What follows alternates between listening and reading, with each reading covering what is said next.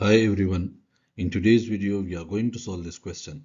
But before starting the solution, like the video, and if you are new on my channel, please subscribe it.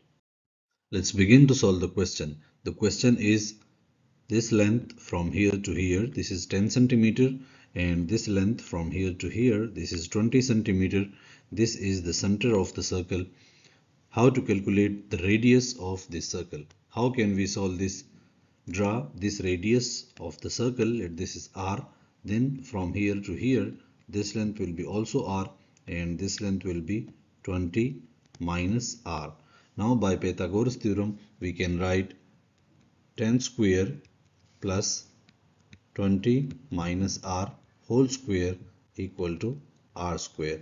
Simplify this, so 100 plus 400 minus 40r plus r square equal to r square. This r square is cancelled with this r square, and simplify this, we will get 40r equal to 500. Dividing both sides by 40, we get 25 by 2, and 25 by 2 is equal to 12.5 centimeter, and this is the required answer. Like the video, share with your friends, and don't forget to subscribe to my YouTube channel. Thank you.